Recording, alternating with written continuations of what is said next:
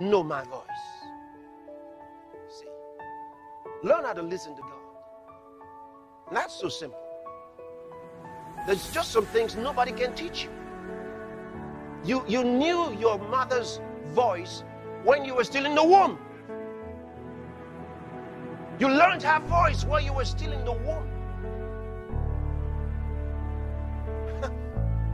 When you're born again, right from the hour that you received salvation, you know God's voice.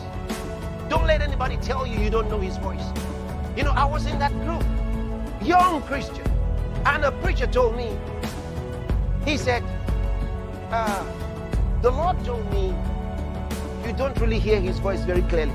Guess what? I was so quick to say yes, yes, yes. I thought maybe that was my problem. Because otherwise, why do I do things I'm not supposed to do? Why do I not do the things I'm supposed to do? You know, that's the struggle of a young Christian. I'm going through that, and this preacher tells me, the Lord told me that you don't hear his voice very clearly. I say, yes, yes, yes. So he says, okay, he's going to talk with me later. So as he walked away, I heard the voice of God. He said, don't say that anymore. What? He says, my sheep know my voice. Right away, I said, yes.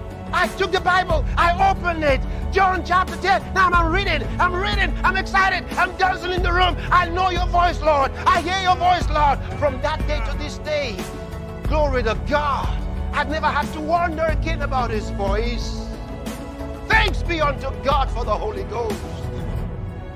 Let nobody cheat you out of God's best and tell you you don't know God's voice. If you say you don't, you become more confused. He says, my sheep know my voice. They hear my voice. A stranger's voice they will not follow, for they know not the voice of strangers. Hallelujah, hallelujah. I hear the voice of God. He said, the Lord has chosen you that thou mightest hear his voice. Hallelujah. You hear the voice of his will, to know his will. Think about it. So you don't say, I don't know God's will. No, you were chosen to know his will. That's what the Bible says. You were chosen to know his will. You were chosen to hear his voice and to see that just one. Ma.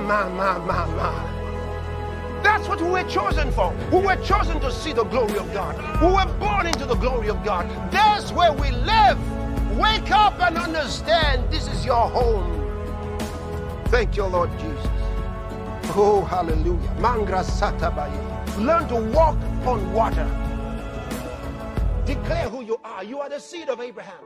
There's a blessing on your life. Failure is not a possibility until and unless you let it happen. You are the only one that can make you fail. There's not enough power on earth.